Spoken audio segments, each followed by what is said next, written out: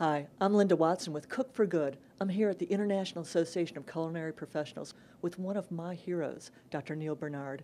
He's the author of the 21-Day Weight Loss Kickstart. It's with the Physicians Committee for Responsible Medicine, and he is really changing the way Americans eat, and actually people all over the world. Dr. Barnard, thank you so much for being here. Now, you've done a study recently with NIH, the National Institutes of Health. Tell us a little bit about that.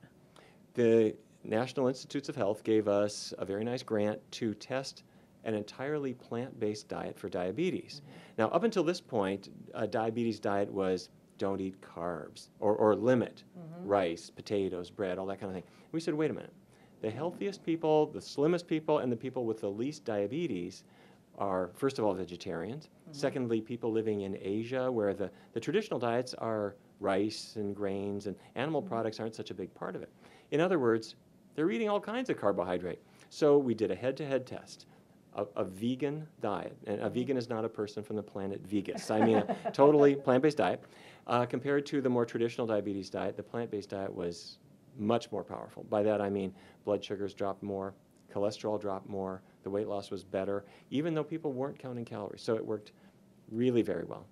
One of the things that you're focusing on is responsible research. I'm here at the International Association of Culinary Professionals. We had a session yesterday with Dr. Marion Nestle and Melissa Clark, who was a reporter from the New York Times. A person who's with the cattle board in Canada said, why don't you ask me for information about healthy diets?